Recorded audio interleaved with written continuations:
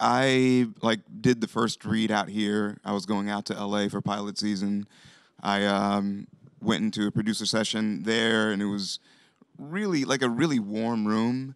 Like everyone was really nice, and we had a great time. And I got the call for the screen test like before I even got back to my car, and went in, and I for the screen test, I didn't know that Kristen Bell was going to be there.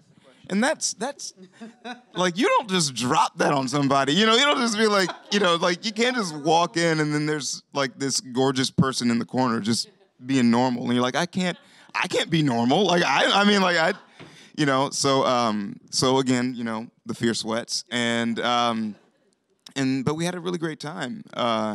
And then I was like climbing the walls for days waiting to get the call, and I had gone to a museum that day, and the friend that I went to the museum with said that, you should watch the pilot episode of Cheers. It really holds up. And I was like, oh, okay. So I put on the pilot episode of Cheers, and as soon as it ended, I got the call that I was going to be doing the show.